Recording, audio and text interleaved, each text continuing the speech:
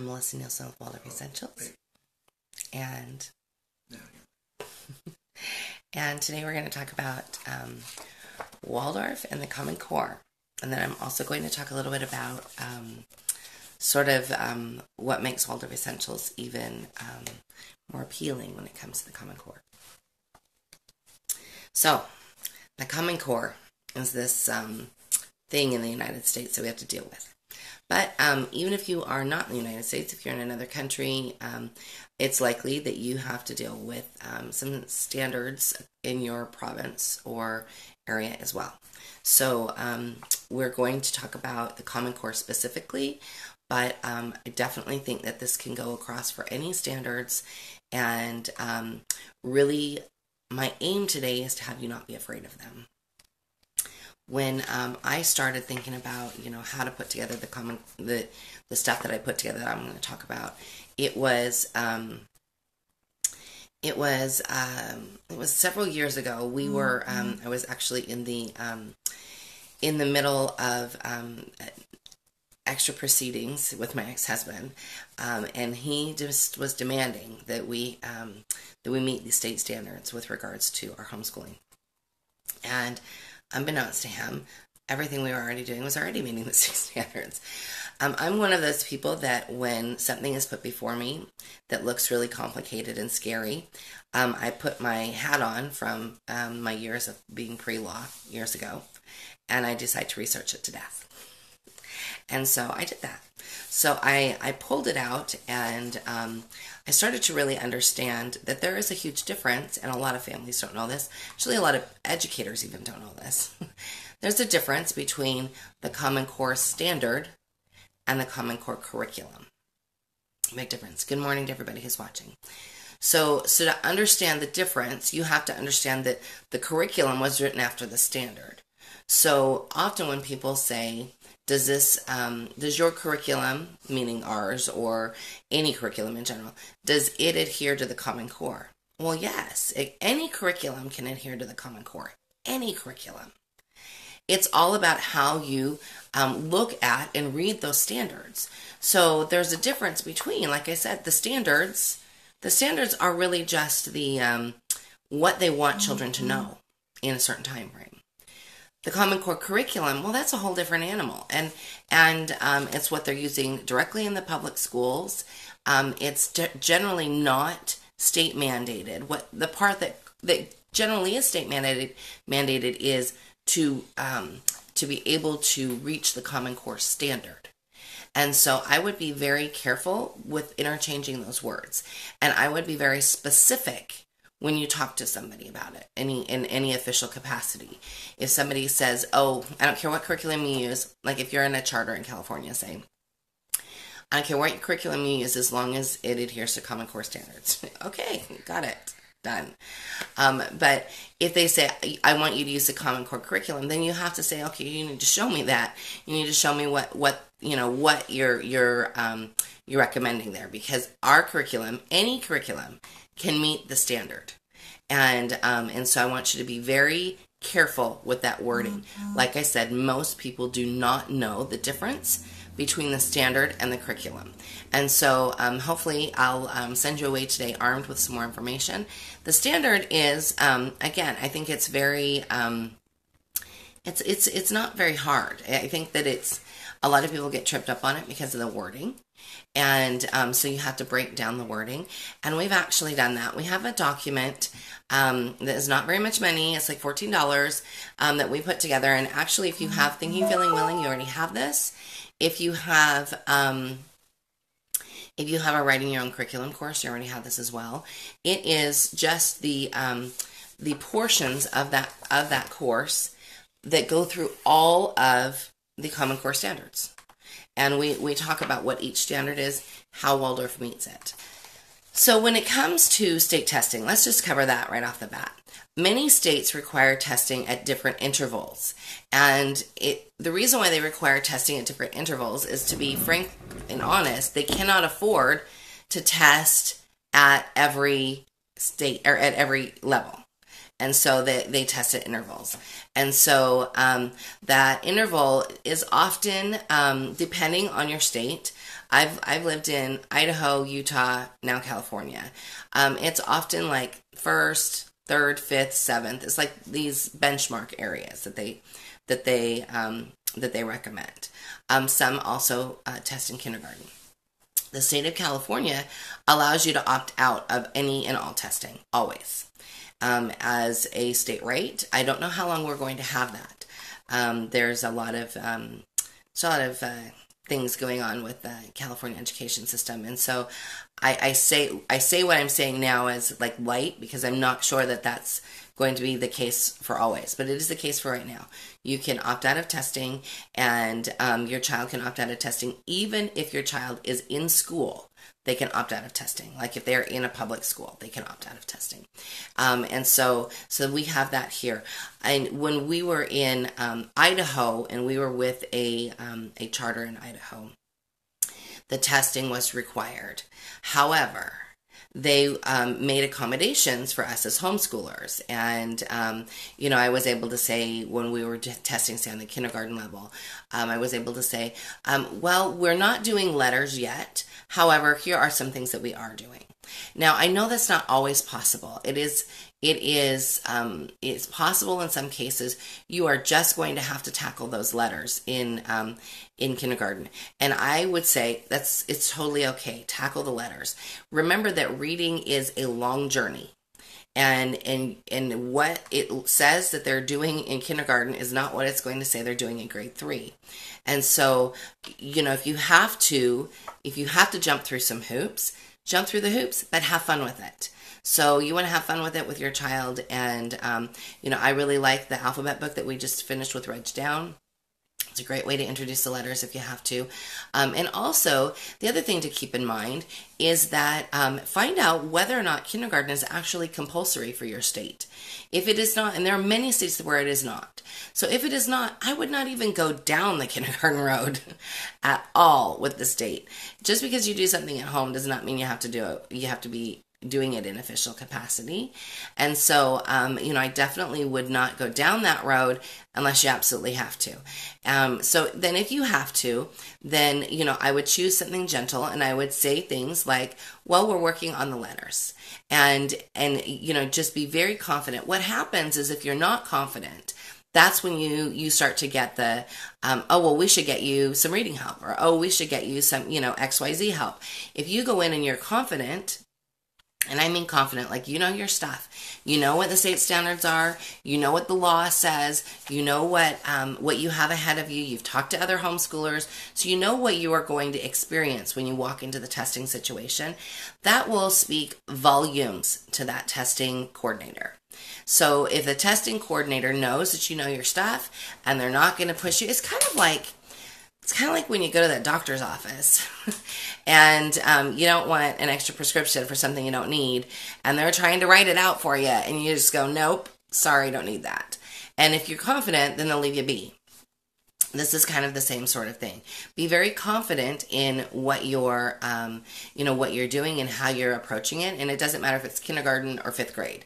So if you know the law and you know the standard and you've been working on things, that's where I would put your energy. I would walk in and I would be very, very much, this is what we've been doing.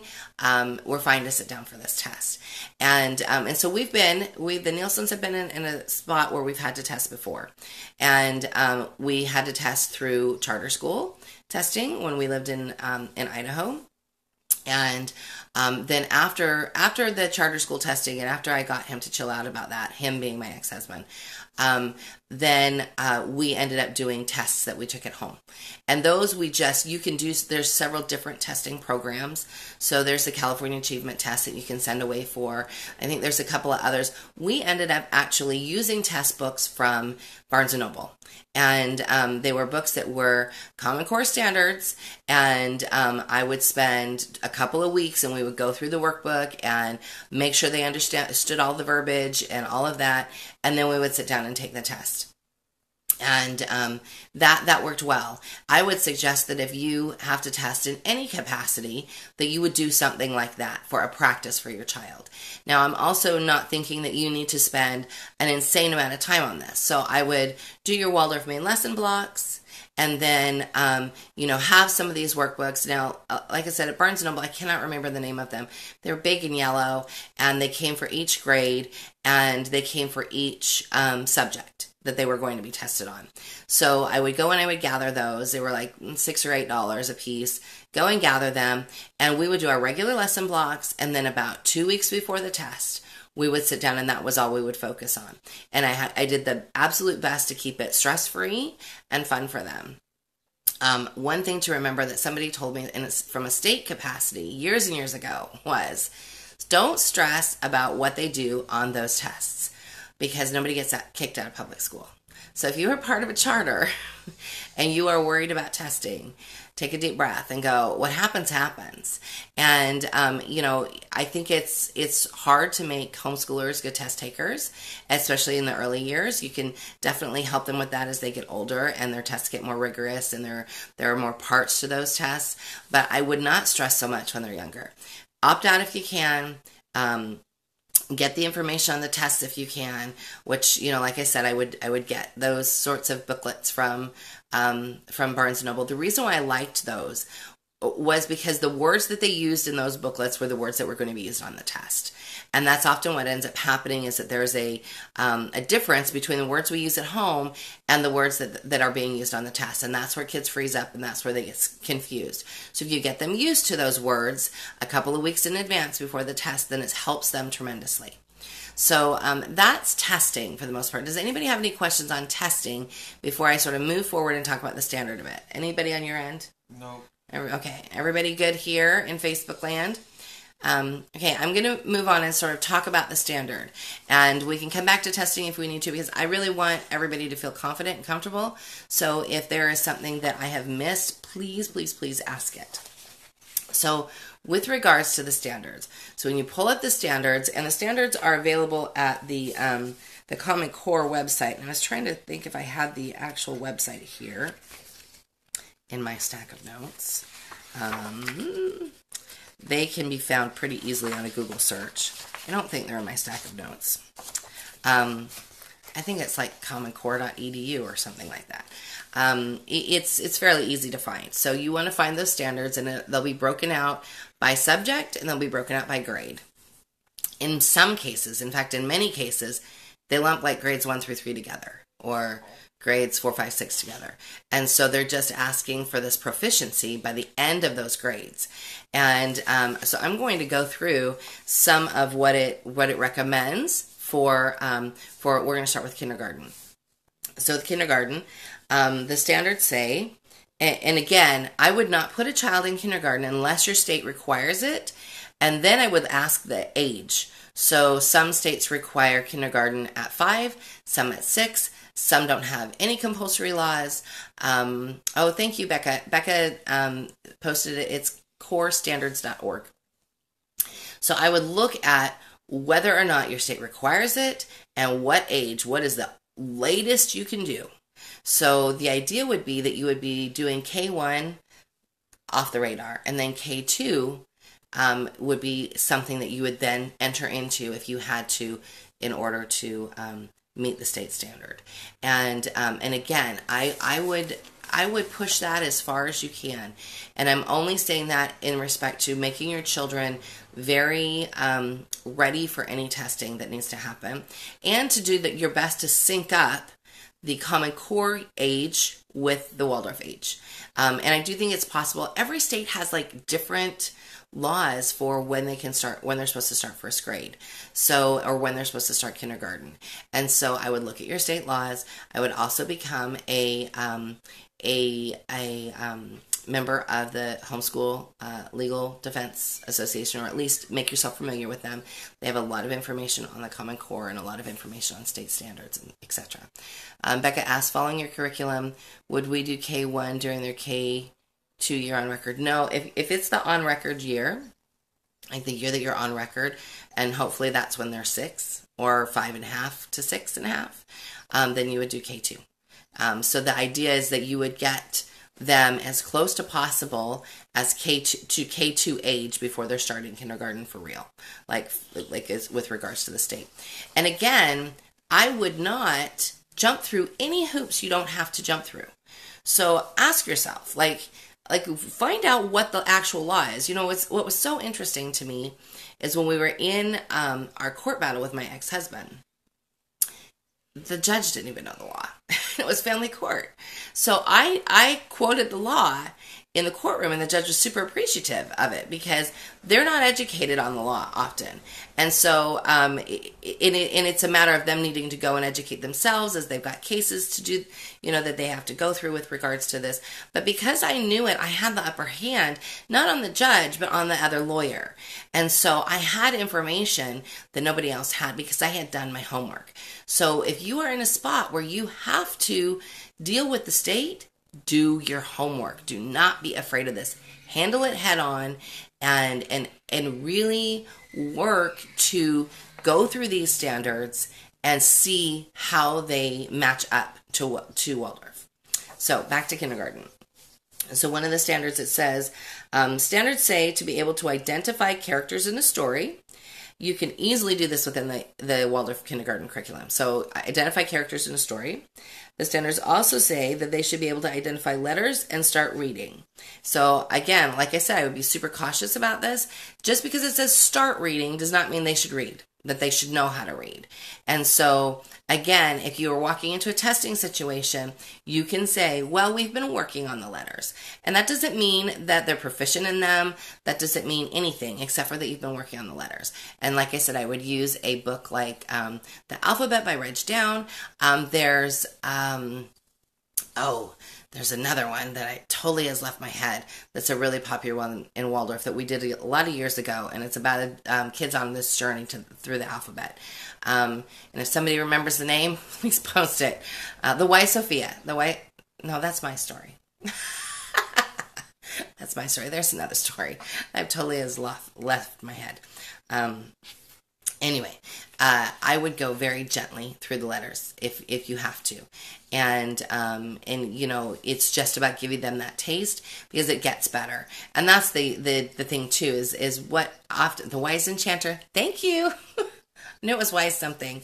Somebody said the wise enchanter is the story. Yeah. So, when you're going through, also remember that because they're not required to know everything in kindergarten on day one, that if you are testing in any interval with your state testing situation, that they're going to see progress over time. So that's what you need to focus on, is progress over time.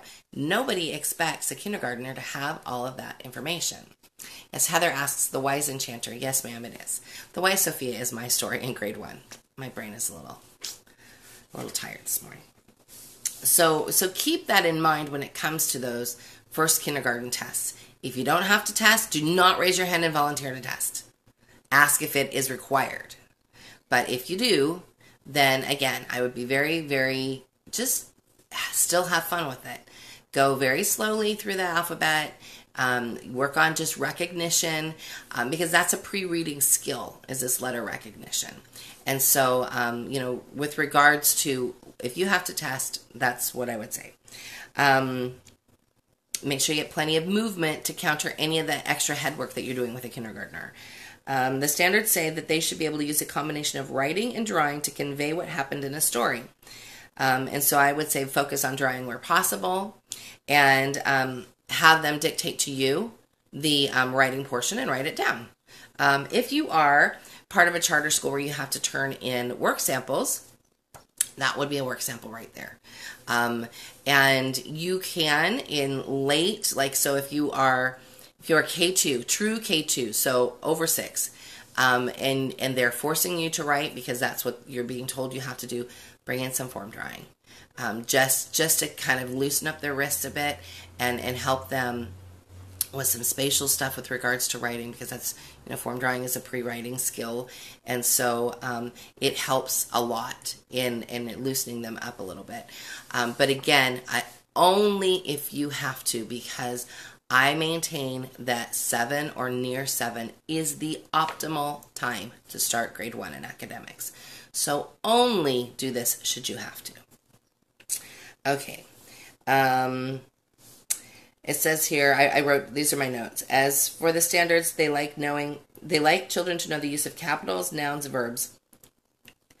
There's no way most kindergartners know that. And so work on things like, oh, your name starts with a big S. Daddy's name starts with a big, a big E, or my name starts with a big M, and work on things like that. And then you're slowly bringing all of that in anyways as they're moving on through the curriculum. Just because the standard says that they want you to be working on this does not mean they have to be proficient. So make sure that you let yourself off the hook, take a deep breath, and knowing the difference between big letters and little letters, I think, is helpful if you have to test. And so then you can go on to, the next step is, this is why we use big letters sometimes, kind of thing. So you don't have to make it so sterile and not fun. So just find ways to make it fun. Okay, moving on to grade 1.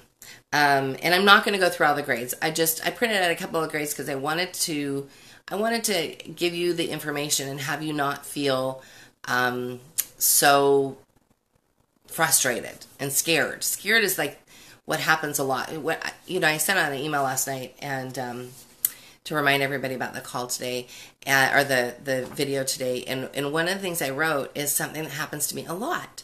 So I'll spend a lot of time working with a mom. We'll be back and forth either in email or messenger. We'll get their kids all placed, and she's super excited to come to Waldorf, and she's like ready to jump in, and she's all kinds of excited because she knows this is what her kids need, and she knows this is what she needs. And then I get an email that says, I decided I'm going to stay with the state standards. I'm like, you don't understand. You can do both. You can absolutely do both. So, I want you to leave today feeling like, okay, I can do both. It does not have to be one or the other because the standard is not the same as the curriculum. So, okay, first grade standards here. The standards say that they should be able to identify key details in a story and recognize key characters. Sounds a little bit like summary writing to me. They should use story illustrations to identify key parts of a story. Sounds like our drawing and painting to me. They should understand words, sentences, and paragraphs. And most kids that are that age can definitely understand some pieces. Casey says the standards are not developmentally appropriate. Public school curriculum is not based on development. Absolutely. Absolutely. And my aim here is really just how do you take those standards and meet them with the Waldorf curriculum? And so I think that, like I said before, I think that many educators do not know the standard difference from the curriculum difference. So you want to make sure that you educate them and you educate yourself first. But going through these standards for, say, grade 1, a lot of them are actually easily met. So phonetic awareness, identifying beginning, middle, and ending sounds. That's something that we're doing by the end of first grade for sure. Understanding long and short vowel sounds. Again, something we're doing by the end of first grade. Read grade level text with understanding. So not sure what they would consider grade level, probably higher, but absolutely can read some words with understanding for sure. I think the difference there is understanding. One of the things that I tend to really see with children that are taken through the Waldorf curriculum and taken through the letters and sort of having that more sacred experience, more calming experience, is that their reading has a different depth than, not saying across the board, but different depth in the beginning, where it takes other kids a little bit longer. Like I've seen public school kids take more time to really get into liking to read, get into understanding the words, get into understanding the environment, where because we've painted such a picture in the reading we've done with them and for them and the storytelling we've done for them, they have a sense already when they're beginning to read of what's going on around them. So it gives them, there's more depth to them. I want to make sure I'm not neglecting anybody on YouTube. No questions over there? No, but okay. It seems like things are working. Okay, very good. Okay, other things with the language arts portion for grade 1. Printing in upper and lower case. That's something that if you're using our curriculum, you're already working with. And then, also remember that their goal for grade 1 is not something that has to happen on day 1 for grade 1. Most places that are testing at the end of the year. So you have all year long to be working on these things. And then, like I said, I would take your 2 weeks or so at the end there, right before your test, and I would go through so they understand all the verbiage that they're going to be asked, that they understand all of the pieces, and then they're not nervous about jumping into this test. And again, if you can opt out, opt out. So let's see. With regards to, I sort of went through all of the Waldorf curriculum, just so that you can see too that there are lots of things that are not required by the state that maybe should be, like foreign language. No Common Core requirement there. Then we have mathematics for grade 1. So the U.S. standards generally only require addition and subtraction. And so Waldorf is leaps and bounds ahead there because we introduce all four processes on the same day in first grade. So, in fact, I will tell you that a lot of families that come to us coming to Waldorf late, maybe they're coming in like 3rd grade, they'll often say, what do we need to do to catch up? Because I see that you're already doing subtraction and division, and we haven't done that because we're walking in from the public school. So I have them go back to those first stories of first grade for math and have them walk all the way through so that they have no gaps. So, it's fairly standard in public school to do, addition and subtraction first and then multiplication and division later. And this way we give them a whole understanding of how those 4 processes work together. And that's very different. It's very different. Also, the Common Core standards would be discussing word problems in first grade. Something we already do, right? Place value, ones, tens, and symbols like greater than, less than, or equal to. So that might be something that you'll have to, because that's a 2nd grade, kind of a 2nd grade skill. So you might want to sit down and talk about that a little bit before you walk into your test. But I don't think that that's by the end of first grade and you already have those math blocks down, I don't think that's going to be a problem. Compare lengths of objects or know which is longer or shorter. I think that one is fairly easy. They're probably already doing that in kindergarten. You're not comparing like 6 inches to 4 inches generally. You're just going which one is longer, which one is shorter. And there again, it helps to have those testing booklets so that you can know the exact questions or the kinds of questions that are going to be asked, so you can make sure that you that you are going through them. Because even if it was, say, 6 inches and 4 inches, well, your child knows that 4 inches is smaller than 6 inches, even if they're not doing a lot of measurement already. So try not to get tripped up on a lot of the wording. Okay, shape recognition. Got you there already. So I think that with regards to mathematics, you're going to have 0 issues with grade 1 testing. And then one of the things that we do in Waldorf that is not done in public school setting is the home surroundings piece, which is just knowing your home and your area. But what I would suggest, if you have to do any social studies work, I would pull this into there, because that's kind of social studies, understanding the world around you, whether it be just your neighborhood. And I'm not talking about mapping like we do in 4th grade. I'm just talking about understanding the world around you. So Steiner had some thoughts on lessons for children to understand their home surroundings, and that I think went through about 3rd grade, and then it transferred into sort of this mapping and understanding the greater world around you. Music, again, not covered in the Common Core. No eurythmy and gymnastics, that's not covered either. So there's definitely a lot of holes within the Common Core curriculum. And probably a good thing that we don't need to be worried about all of those things, because then it would be another layer of involvement that I don't believe that we need. So let's see. Now with grade 2. Now I thought this was very interesting. For the most part, if you're doing Waldorf, you're going to meet the standard completely, because in grade 2, it says compare and contrast 2 versions of the same story. By the end of grade 2, be able to read and understand stories of appropriate complexity. The standard also calls for recalling of stories, identifying who, what, when, where, how, understanding key details in the story, fable, or folklore. So, and in grade 2, you're pretty much, if you're using the grade 2 curriculum, you're pretty much covered with regards to language arts. Common Core standards also call for a child to understand inflection in text, bold, italics, and heading. I think this is a stretch for this age. I think it's a stretch for a third grader. However, you can talk about things being different and why they look different, and when they're written, why they look different. And I think that is helpful. So they're already understanding what, like, things that are in quotations by that point. So you can also maybe introduce some of these other concepts. But I really would not stress a whole lot about it, because remember, we're not looking for your child to ace this test.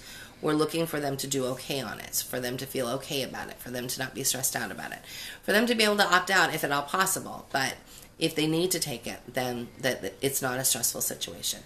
And I will say that, because we had to do testing for a while, it was a hard thing for my kids. But it was hard because of the situation that it was brought to them in. They were very upset at their father. That's a very mild way to put it. And so it definitely colored everything that we did with regards to testing. And so now that those kids are adults, they've had to, like when Harry took the GED, because he chose to take the GED, we went through a lot of, like, getting him comfortable.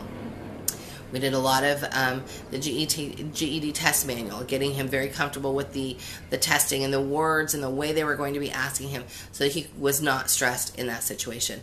My middle son went on to public high school, and he said it didn't take him long at all to get sort of acclimated to that. It was not a big deal. Some kids are natural test takers. Like that child, I remember when we had to do testing at home for my ex-husband, that child tested gifted in math. It was kind of crazy. He was doing 10th grade math, and he was in 4th grade. And so some kids are natural test takers, and it's easy for them. My daughter, she's not a natural test taker. So we're going to have some things that we'll be, pushing through over the next 6 months or so. And that's not a handicap of homeschooling. That's not even a handicap of the Waldorf curriculum. That's how children are. Some children are really good at it. Some children, with a little bit of prodding, can feel pretty confident at it. Other children just do not feel like they do very well, and they don't like being put on the spot. Maybe they have anxiety about other things. So I think it's very important that we keep those things in mind. And if you do have to test, and you have a child that is sort of riddled with anxiety, talk to the testing coordinator and say, is there anything that I can do to sort of help my child? My child suffers from anxiety. What can we do to help in that situation? And you'd be very surprised at some testing coordinators are very accommodating. Some are not, but some are very accommodating to not just homeschoolers, but because if they were in the public school system, they would also have this anxiety. So, and it would be coupled with something else. So often they are very aware and able to help. I'm not saying always, but often. Okay, let's see. Grade 2, we go through all of these standards, and I really feel like you're not going to have a problem. I think that when it comes to mathematics, you're still ahead in mathematics. The Common Core focuses on addition and subtraction still for grade 2. Their math facts to 100. It does call for an understanding of place value, time, and money, which are all things you're working on in grade 2, so it should not be a problem. And in 2-step word problems in mental math, all of these things are things that we're already organically doing within the Waldorf curriculum. It's already part of everything that we're doing. And so I want you to not be so stressed out about these things. I think that it's really easy to look at the words state standard and go, oh my gosh, I don't know how I'm going to do that. That's just not possible. And it's absolutely possible in just about every way. So, if you're part of a charter school where you have to hand in work samples, there are so many different ways that you can hand in work samples from all of the work that you're doing, that your main lesson book work, your drawings, your writing, any extra things that you do, take pictures. I used to take pictures of all the modeling that we did and then made sure that we had all of the writing pieces. It's super helpful, I think, so that you're not sort of blindsided. Make a list at the beginning of the year of all of the times that you're going to have to meet with your contact teacher and all of the work samples you're going to have to hand in. So you've got a list and you see it. It's in your school planning or on your fridge or wherever it needs to be. So you can just mark it off as you get them done and set them aside, put them in a different portfolio so that it's separate. I know a lot of families like to take their main lesson book and show the contact teacher so that they can see all of the work that they've been doing. That's also, I think, very helpful, especially if you have a contact teacher that is Waldorf friendly. If you have one that's not Waldorf friendly, then I would be asking around to find one that is, just so that you have the extra layer of not being so stressed out. I know that in California, Inspire, and I have like zero, no affiliation, I'm just saying, I know that Inspire has been very good for a lot of families. There are a lot of really good charters in California, that if you're using a charter and that's your choice, that you have your bases all covered. I know there is at least one down here in San Diego, a Waldorf homeschool charter. So that's a Waldorf charter school, and they've got a homeschool program, and I'm pretty sure there's one a little farther north as well. So I think you just have to really do your homework and really look around if you're going to choose to use a charter. If you're not, if you're sort of doing it like us, we file a PSA every year. We're off the grid with regards to the state. We have to fill in this paperwork and send it in, but they do not police anything that we do, and I like it that way. I really like not having to answer to anybody. And so, really think about that when you're making the choices. I know why people choose charters. I know that people choose them often. Sometimes it's for a safety net so that you've got, there's somebody else taking care of your paperwork. And sometimes most often it's because they give you cash. So I totally get it. I totally get that families want that added cash to their budget to be able to do activities and things like that. So I totally understand. But I think you have to stand back and you have to look at what your goals are as a family and whether or not those are hoops that you want to jump through. Because with that, then obviously comes the testing and having more people in your business than you need to. Okay, let's see. There's a question here. Have you ever heard of needing to produce work samples from a prior year, as in why you're supposed to keep copies of your tax return for several years? So I wouldn't say, I would say that if you're working with a contact teacher, it's the school's job to keep those work samples. But then at home, I do keep generally a year or so behind. When we left Utah, there's this idea in Waldorf that we keep all of their main lesson books always. And I didn't, because we were moving and we had a 10-foot truck and 6 people. And so I went through all of their main lesson books, and I took pictures of the ones that I thought were exceptional. And we went from there. And then we threw them all away. And I know that was kind of scary. But I've never heard of the state coming back and asking for work samples. Are you talking about the state of California? Because they generally don't, I don't have to turn in any work samples as a private school. I'm not sure what you would have to do in a charter situation. They should keep your records that way.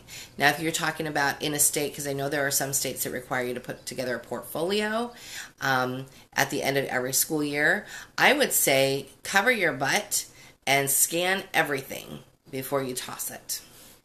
Scanning everything and keeping it in the cloud. I have folders on our personal cloud that have, that have each grade that we've made copies of for filing our PSA. I keep all of that, all of our attendance and everything, so that it is, but I keep it electronically, so it's not sitting on my shelf, it's not taking up space.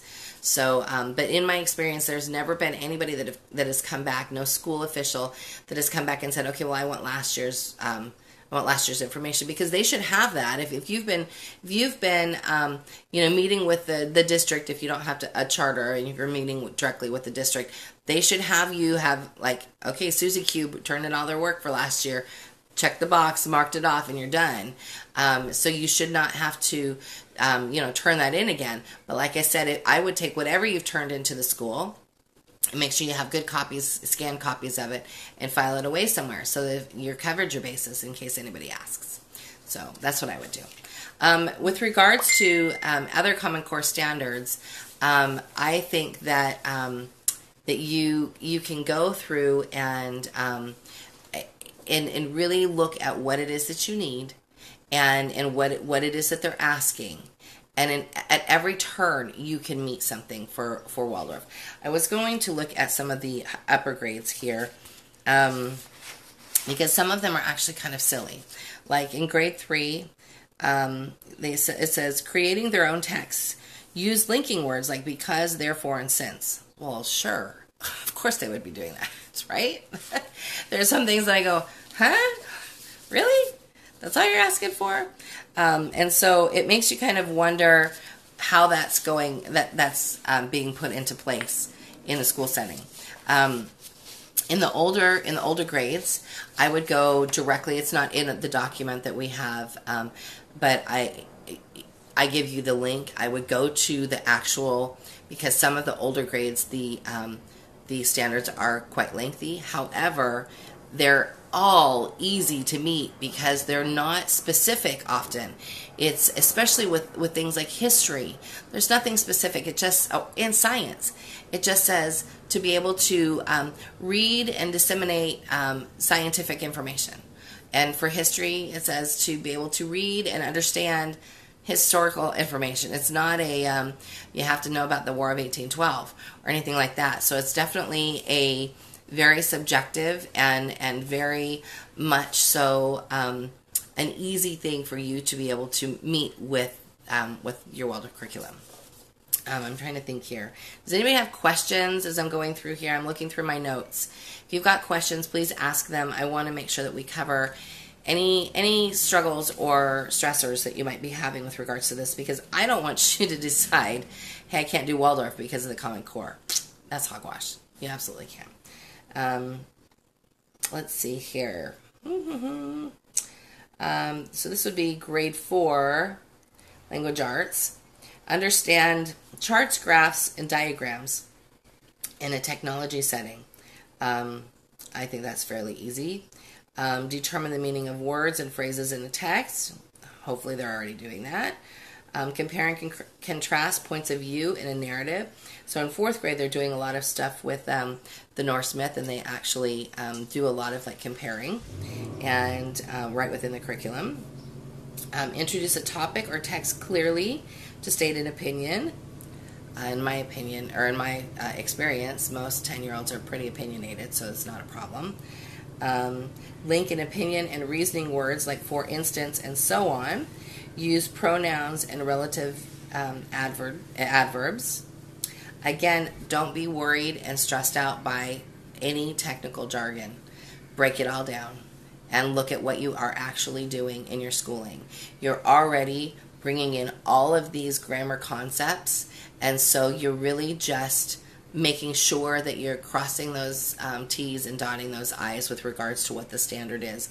And so you could use it, perhaps, if you're really worried about it, you could use it for some of your lesson planning to make sure that you get in all of those pieces. But I really think that you're not going to have a struggle. I really think if you're paying attention to some things, I think you're not going to have a struggle. Let's see here. For mathematics and geometry in grade 4, working from hold apart. That's really funny. We've been doing that since grade 1. Word problems with multiplication and division. Also been doing that since grade 1. Number patterns. Understanding place value. Long division and multiplication. So this is 4th grade. Compare and add fractions of differing denominators. So that might be 4th, 5th grade. Beginning decimal place value. Again, 5th, later 5th. Understanding units of measure. Area and perimeter for squares and rectangles. Beginning geometry, points, lines, segments, angles, etc. So there are some things that don't match up completely. But again, if you're testing over time, they're going to be looking at your scores over time. So don't worry about the when you go in, it's just a snapshot in time. So do the best you can. That's what I always told my children. Do the best you can. Then we're going to go have ice cream when you're done. So let's just get through it. Do the best you can. And keep it fun. So I hope this has been helpful. I really, I want to say if you are ever a Waldorf Essentials customer and you're using our curriculum and you are faced with needing to really have an understanding of either a specific part of a standard or how we can help you meet that standard, all you have to do is email us and ask. We are super happy to help you. You can hop on the Ask Melissa group and ask. So I would say, I need help. How do I meet this state standard? And then quote the state standard. I'm always happy to help you. That's part of what you get when you get Waldorf Essentials. You get us all. I'm happy to help you in any capacity when it comes to that, because I know that it can be nerve-wracking and I don't want you to be stressed out. So I want you to be feeling very comfortable and confident that when you buy Waldorf Essentials, that you are buying somebody that can help you for life. That we are there to help you with all of these steps. And in many cases, I have written letters to districts. I have written letters to foreign governments saying that we've worked together and really been able to communicate to whoever those officials are that you have been working with somebody who knows what they're doing. I do that often. Just wrote 2 letters in the last 2 months. And they weren't for the United States. They were for other countries. One I think was for France and one was for England. So you just have to not feel stressed out about it.